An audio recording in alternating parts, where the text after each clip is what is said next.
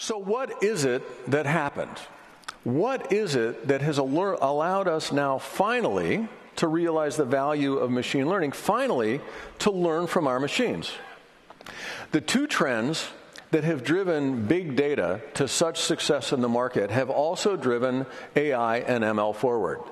The algorithms that the early researchers, that current practitioners use, are ravenous for data, and we finally have enough data on the planet to feed them.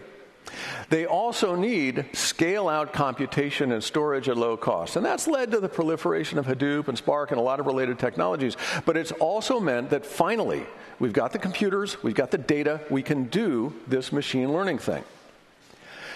Cloudera focuses on the largest enterprises as customers in the world, what we call the Global 8,000, the 8,000 companies that make $1 billion or more in revenue. The appetite for this capability is insatiable among those folks. They've absolutely got the data at scale. 2013, in New York City, on the Strata Hadoop keynote stage, I announced that Cloudera was embracing the Apache Spark project. We pulled it into our platform. At the time, we did that because we believed that it was going to supplant MapReduce as the deployment platform of choice for data processing and analytic workloads in Hadoop. And you know what? That's absolutely come true. Right? MapReduce is still important, still relevant, folks still use it, but new work on the platform in general happens on Spark or on other new frameworks, not so much on MapReduce anymore.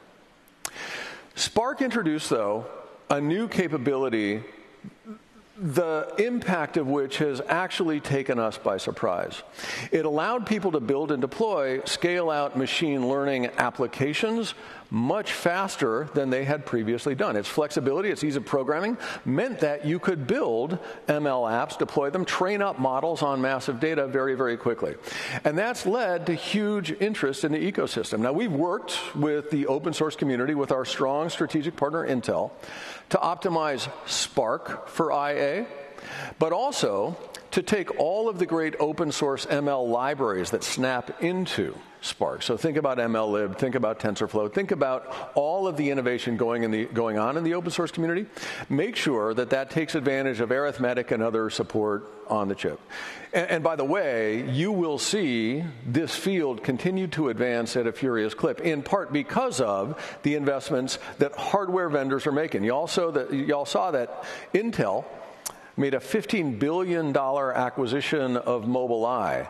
The ability to drive hardware platforms and the software algorithms that run on them forward in tandem is going to make artificial intelligence, machine learning, advanced analytics even more consumable. So if you've enjoyed the pace of innovation so far, fasten your gravity belts.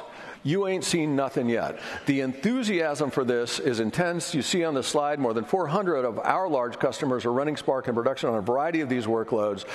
They all want to apply ML to business problems.